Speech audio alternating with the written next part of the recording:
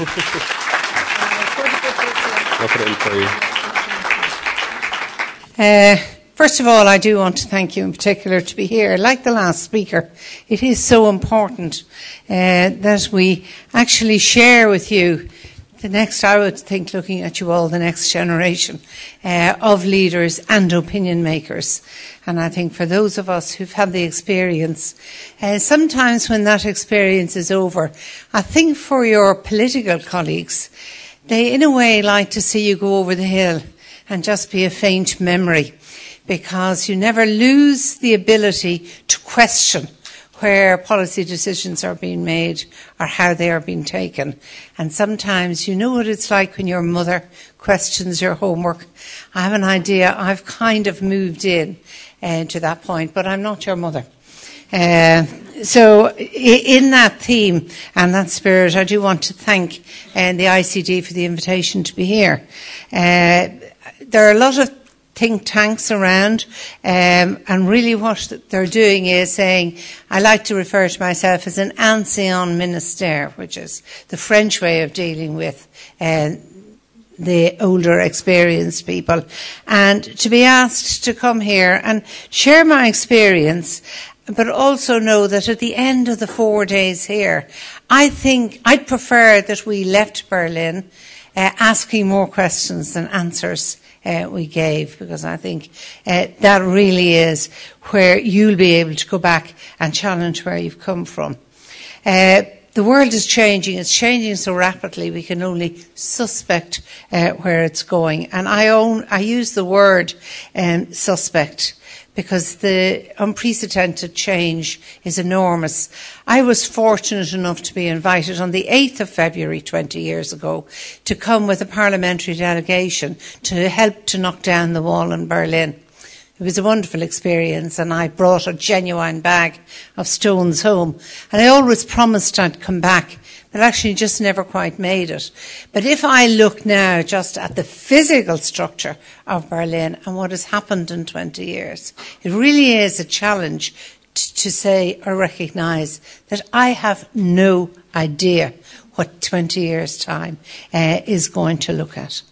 And that was something that I go back to, and I think the year that I was in Amsterdam, 1997, with the Council of Ministers. Here, that's just reminding you of that, what this is about in the EU. And we were portioning out investment in new technology. We were earmarking money for future investment in European Union countries. And we were doing it at a time when Google or Facebook, I think, hadn't been invented. Certainly we had never heard the words. We talked then of a minimum of one computer per classroom. Now, many of you are sitting there. I mean, we never heard of the mobile phone, of course, but you're actually there with a virtual computer in your pockets now. And I did say out loud, how were we preparing the student for the new age? And this was the image I used. Ali Baba, which is one of the tales of the Arabian Nights. And you know the whole story, if you know it, was how could this poor man access this enormous wealth? And all he had to do was to learn the words, open sesame. He had learnt the words, and then the cave was his. But what worried me was, I mean, this is the school teacher in me coming out, what skills did Ali Baba have to know which jewel was worth, which gold was genuine, what use to his family would be if he rifled the bit in this part of the cave or let his wife into that part of the cave. And I would think, you know, we were aware we were on the cusp of a new age, but at that stage, we were learning computer language, how to program our computers, and the language was called BASIC. And the other thing that I remember clearly, all the paper we used on our computers was serrated. You had to physically pull the papers apart. So really looking at what we were going to do for the children, the education challenges and training that was necessary as we, the Council of Ministers of Europe, were apportioning out investment money was actually something that we really didn't know and couldn't know a lot about. Now, I, at that stage, was involved in writing a white paper for education, for the Irish education system. I did have to explain the reason of the title to some maybe older civil servants. And I called it Charting Our Education Future because I did have a son who was a Trekkie fan. Star Trek was invented at that stage. And the idea was, if you remember the words, it's, a spaceship that was ready to boldly go where no man had gone before. And I loved this idea that here was I spelling out education, our dreams for education, our pathways was investment, and again, and I'll just remind you the words that still, I know we didn't know anything about: broadband, Google, YouTube, Facebook, and I'm actually beginning to Twitter. I think I've promised I'll begin to Twitter after this weekend. So there was I was charting out a future which was to reform an 80-year-old very classical education system, and I was actually also to widen access to education, and that's where I abolished the fees to undergraduate third level students, but it still remains very controversial in Ireland today. So in today's world, we've got our, and what we are going, education system and training that we're putting in place is one that will actually allow us to be judged, not against our past experience, but against our global competitors. Mass education is how we describe it, not the education for the elite. I was educated in a Catholic convent school where we were told we were being educated to be the elite of tomorrow. Now, I think it might still be going on, but I don't actually think anyone has the nerve to describe Western education systems quite in those words today. And I would say the big priority for us is that we want to put in place an environment of learning and training that commits ourselves to academic freedom. That would be priority one.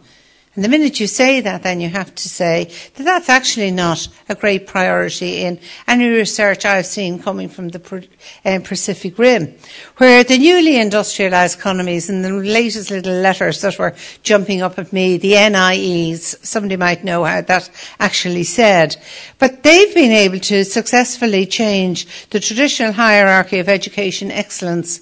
But there, it is in a different environment. It is under a different total philosophy. It is where the political elite are free and can take decisions.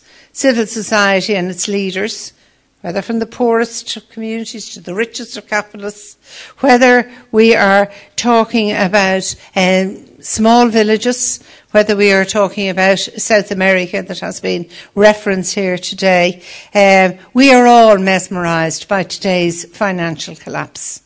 And in think tanks, the themes are being looked at, and really we're seeking a way forward. We're seeking out the pathways to recover. And again, I want to say to you, that's what, in a way, I see my attendance here is to stimulate that. So that stimulate your challenge of what pathways will lead us to a better future. Well, it has to be a different future. The number of issues that I'm raising, actually we'll go back. I've said academic freedom. I look at some of the Ireland's education and training. The education and training for the global economy, because I think there are two very different philosophies battling it out there. And then I describe myself as an old-fashioned feminist. It's not fashionable to say you're a feminist, but I think you're allowed to call yourself an old-fashioned feminist, and I would actually make reference to the girl effect, which, and I'll just say about the girl effect, it's a term I use and was used in Davros, so there's something maybe old-fashioned feminism is catching up with tomorrow's answers. So in the number, these will be the number of issues raised. The Irish education training We have a Competitiveness Council, and the Competitiveness Council pours out advice and information for us, and in the words of its chairman, without a world-class education and training system, we've great difficulty in succeeding in the face of intensifying global competition and in protecting recent increases in our living standards. Those recent increases are certainly under threat in Ireland, but like other countries, we are busy focusing on that. Then, from my experience in government, I know how important it is actually to be challenged in fora like this. And I think the biggest and most interesting challenge is that actually people in the political world who are the non-experts actually are warned against rogue experts. Because there's many a rogue expert with many a rogue theory that can dress it up nicely and sell it. David Ashton in the University of Leicester in the UK has published with Francis Green a book. The book actually and my paper have the same name. I wasn't aware of this, but Education, Training and the Global Economy, and I will refer to that. And then I'll finish by looking at the girl effect. And again, there's a bit of work there. Alison Walhorse at Britain's Warwick Business School actually has done some work there. And if you're interested in pursuing that, she's the expert on it, not me. So off we go into planning for tomorrow's world.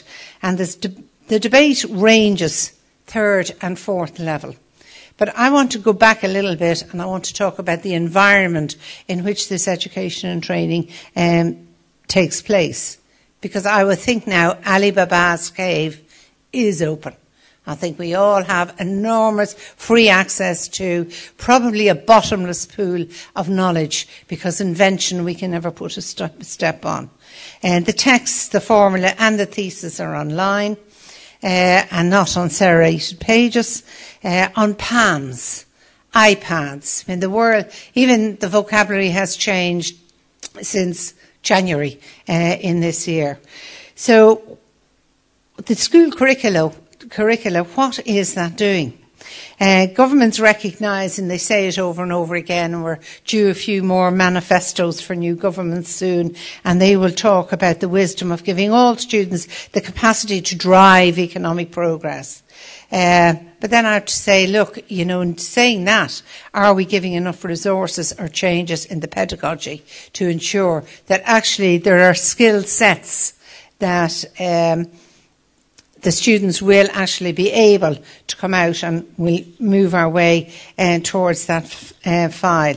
I think actually at this stage I'd love to see, if I was writing a white paper again, if I was taking up office in any Ministry of Education, actually a global comparativeness study done on the outcomes of pedagogical ways, because I think we have too much to learn, and if we are harking back and we are building on an 800-year-old classical education system, there really is a lot to learn. But we have to learn this, and I'm going to take that back off your screen. We're going to have to learn this by looking at the environment in which all education, innovation and training takes place. And I just want to draw a name to your attention, and you may not agree at all with this thesis, Jonathan R. Cole of Columbia University in the USA. He's actually questioning, and the debate is quite heated, the capacity of American research, their universities, to remain the most powerful engine of innovation and discovery, because that's where the Americans are and that's where the Americans see themselves. But he's actually saying the future isn't only about money. Before we talk about money, we are in a danger of throwing away our excellence, because those at the top of the education ladder usually paint the picture of diminishing or lowering standards around funding the financial cuts to university. But what Cole has asked us, yesterday's leaders and tomorrow's leaders, is to ensure that the freedom of academia is protected. And he actually points to the difficulties in the US following 9/11, where their excellence may be undermining, in particular about difficulty of visas, allowing that free traffic of excellence to enter, participate in the university sector, to stay or to leave again. So that's something that's certainly out there, and I would suggest there are people here don't agree with him, but he will talk in a thesis that addresses global terrorism and not one that addresses the global needs in education and training. Now, on to Ireland, where you see us. We're here, number 25 on that list, and you might find your own countries there, and a lot of your countries are before mine. The work that's going on with Dr. John Thornhill, and it is actually calling on the government in very difficult times, and I'm sure your crisis is worse than ours, but I think our crisis is probably worse than yours. But these are very challenging times when you're looking for investment into the future. So he's actually calling on the government to be as ambitious in their expectation of the third level sector, where we now have with the intellectual capacity to do it, but we've actually opened the gates for everybody who wants to participate at undergraduate level there. Where the climate economy is poor, according to the Council, there are targets that must be set out, and there must be priorities earmarked, and they must be measured by the government. So taking targeted funding, the necessity, and they've done a bit of work on the necessity of putting that into primary education, and we're atrociously and notoriously weak on pre-primary education, but that's another paper. What the targets that are set out here and are actually placed on the agenda for us in Ireland is that our students develop the critical skills. They're familiar with team working because the way of working in itself has changed. The ability to communicate, which I think certainly the speakers before me showed the importance of that.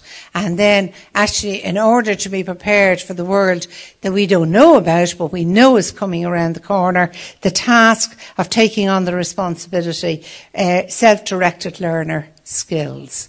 And that actually is something you learn over life, and by, you acquire these skills, but really we want to shortchange it, and we want you to have those skills as you start out. So these are all the necessary ingredients. So the recommendations are terribly serious, but I will be honest with you, and I suppose I put it in the typescript, and I'd be told maybe I shouldn't, but we have a very prestigious newspaper in Ireland, the Irish Times, that knows how to run the country better than everybody else, and they said in a lead editorial just a couple of weeks ago that when the report landed on the desk said, listen, great report, it's the way we should be doing our business, but let's warn you, in the past governments have put these kind of reports up on the shelves and they've been allowed to gather dust.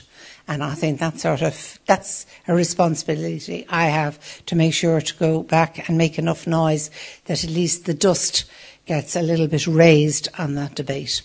Now, moving from Ireland, and we move off to, I'd mentioned him already, David Ashton, and this is the cover of the book, other things you can find on Google, and it's David Ashton and Francis Green, and they're talking there about the ready supply. This argument, if we educate enough people, and it is an argument that successfully repaid investment in Ireland in the past, but we're actually talking and worrying about the future.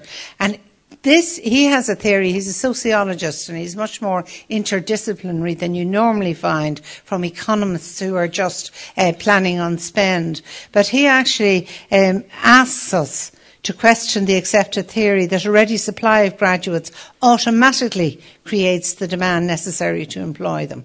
And he asks us to look at that seriously.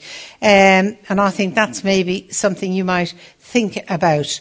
Do we in the end have a pool of graduates, so many, that the level of conversation in your McDonald's is quite philosophical?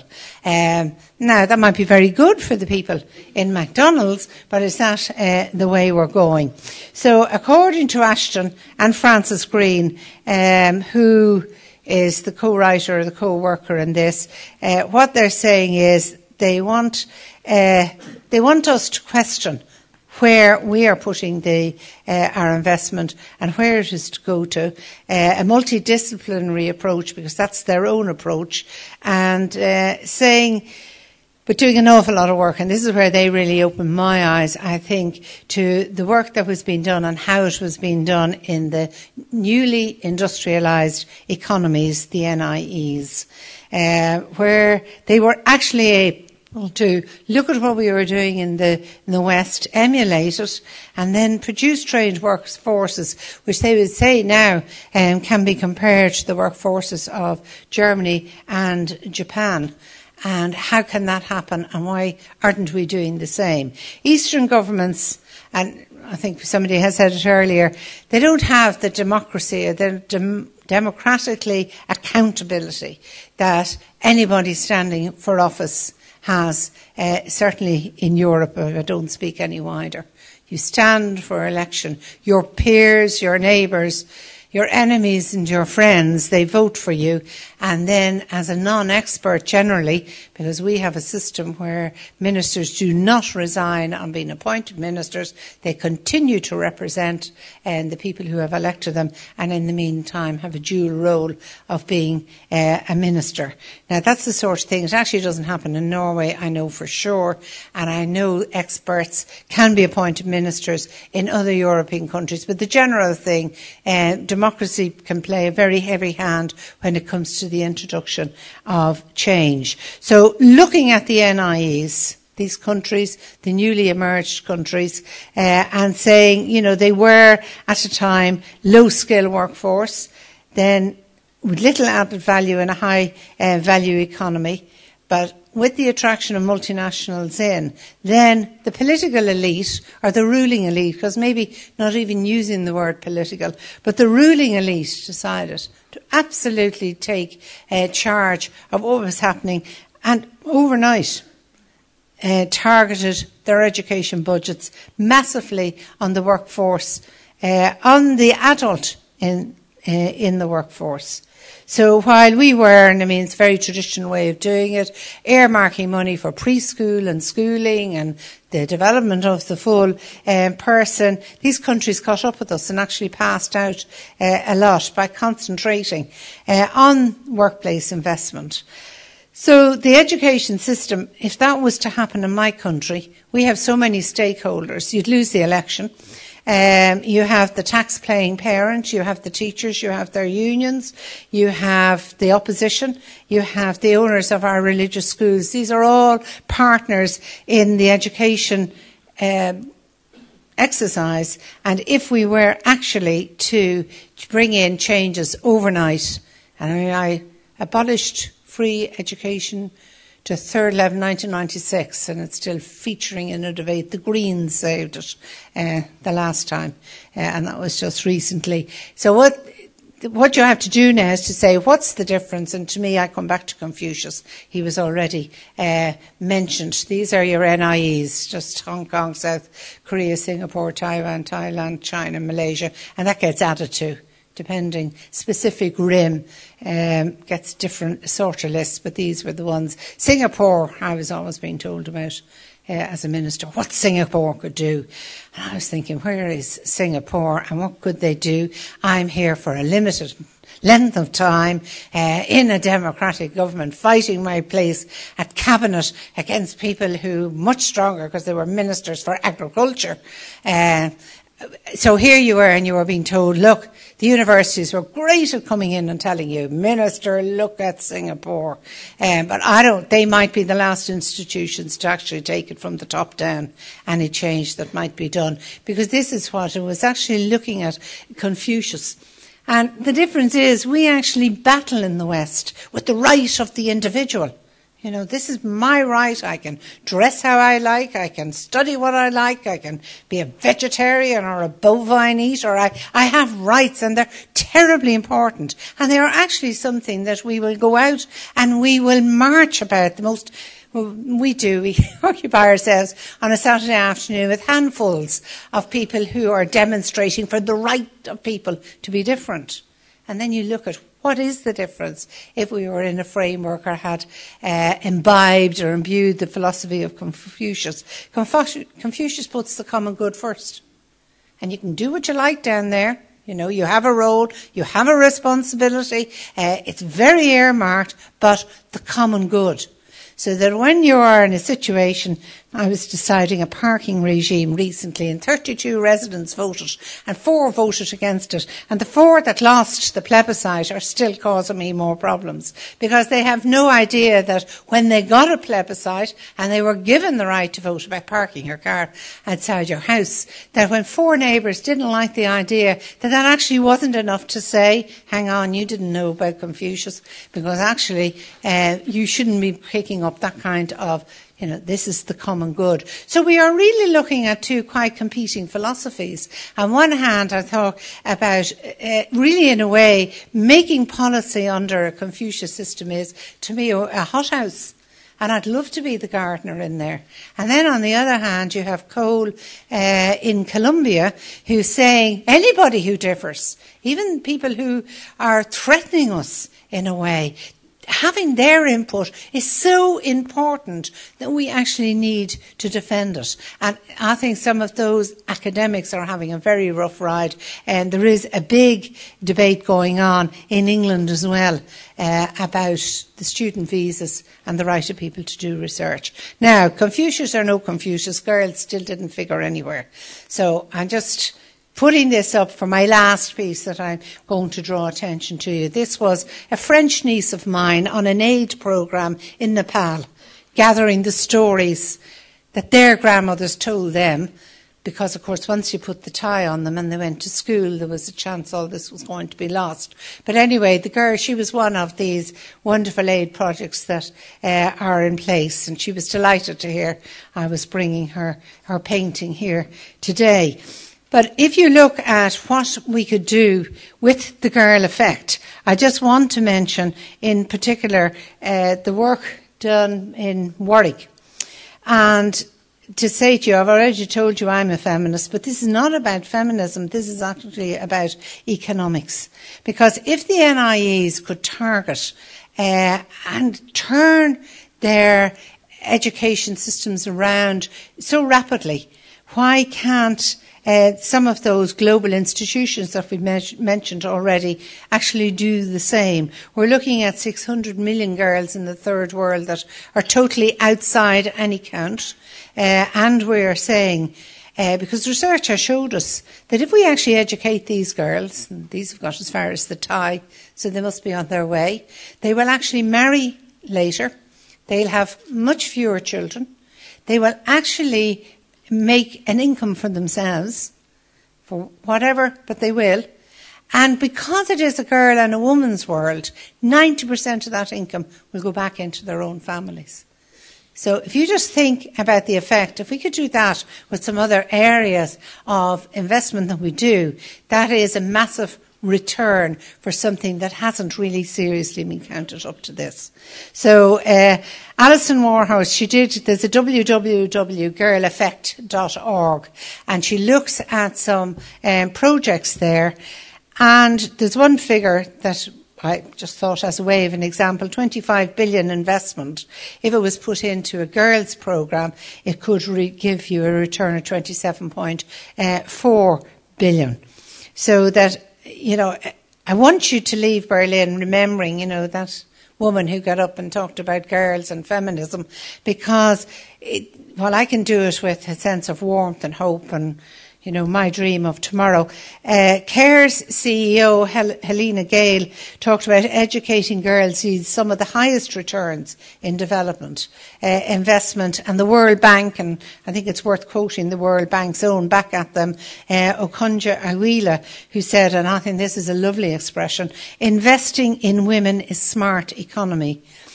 investing in girls, catching them upstream, is even smarter economics. So there's always an economic argument to doing something new and something different. So I'm just going to finish by putting old Ali Baba up to know, are you any the wiser, or I am any the wiser, of what particular treasure in this cave we should be going. Certainly I didn't and don't have the skill set to pass a course over what we should be doing and what we shouldn't be doing. But just to say to you, the future is passing so rapidly out there, the snow will even have melted by the time we leave. And you, people who are going back to participate in debates where new generations of leaders are emerging, I certainly would hope, have questions that you can ask and find others that you can bring in to give those answers. Thank you very much.